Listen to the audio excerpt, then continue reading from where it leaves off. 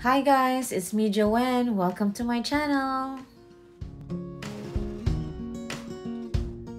If you're interested with making mini gardens and using your small pots, this video is for you. I have been posting on my Instagram guys on my mini garden, and so this will be a behind the scenes and what are the tools that I use.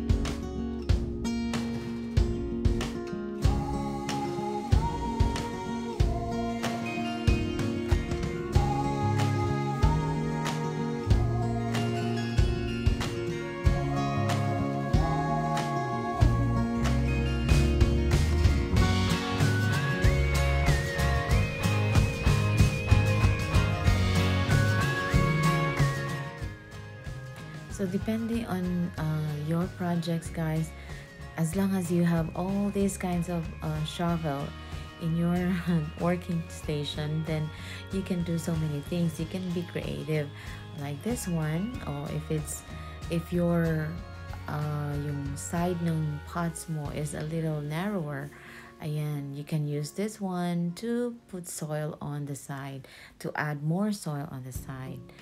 And then also because it's lighter, hindi siya, napaka-convenient niyang na gamitin. These are just dollars guys from a dollar store. Yeah, each one dollar lang siya. So especially if you're doing repotting, yeah, they're very helpful.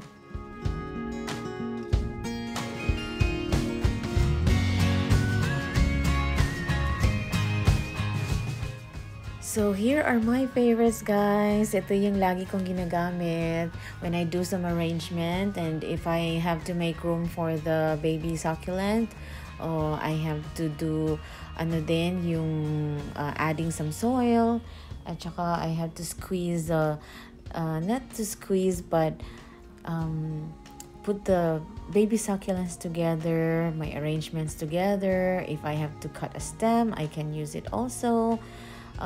Kasi sharp yung edge niya eh. At saka, if I make room for the baby plant, yan ang ginagamit ko. And when I do tampering sa soil niya to make sure na yung soil, yung tampered nga yung soil, that's the time I can put the rocks on top, yung pang final dressing. And then when I do the staging, the grooming, ito naman yung mga brushes na ginagamit ko. So, don't throw away your brushes, guys. Even the paint brush, yung mga anak nyo, or makeup brushes. O, ayan. Diba? So helpful.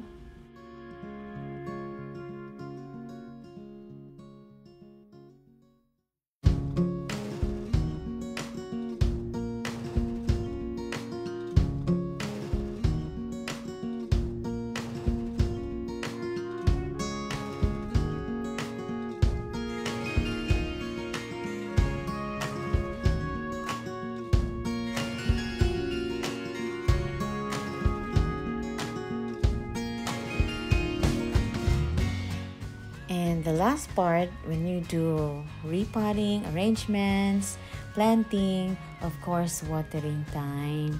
Watering, it's either your yung hose mo, yung spray hose mo, or your favorite water cans.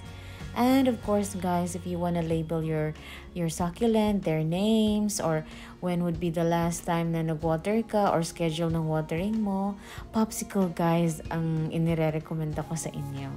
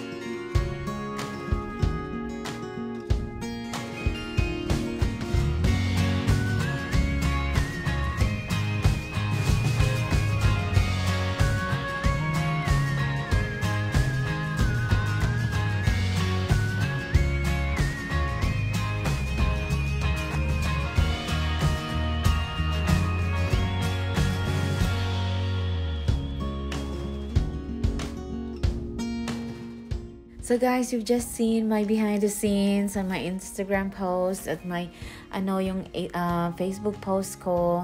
Yun siya guys, yun ang mga pinagagawa ko, how I use my tools, how helpful is my tools.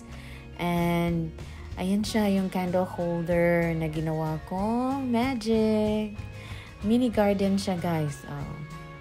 And pinatong ko lang yung mga small pots na tinamnan ko. And it turned out to be a gorgeous one. Naging centerpiece na siya sa table. Oh. And it depends on your liking, how you want them to look like. Or how what are the plants that you want to see on your center table. Yung namang kasya lang siya sa pot nyo. Yung may room pa siya if it has to grow. So, I hope you like this video guys, and if you're interested on planting, collecting, at saka mag-business na rin. So just give me a comment guys, and I would love to hear from you. I would love to share to you what I've been doing or what I've learned, at sabay-sabay tayong matuto. God bless everyone. I hope this brings positivity into your life. At saka, wag po kayong mahiyang mag-connect sa akin. Hopefully, also, dyan sa Pilipinas, we can make a paraffle sa gustong mag-start ng succulent. I have this, yung tools na, mini tools, kagaya yung nakikita yung sa akin, na in-order ko online through the help of my, pamangkin si Cathy. Inihintay lang namin na darating siya. So, hopefully guys, masimulan natin yon, and everybody will just love planting. Enjoy planting. Bye! See you in my next episode.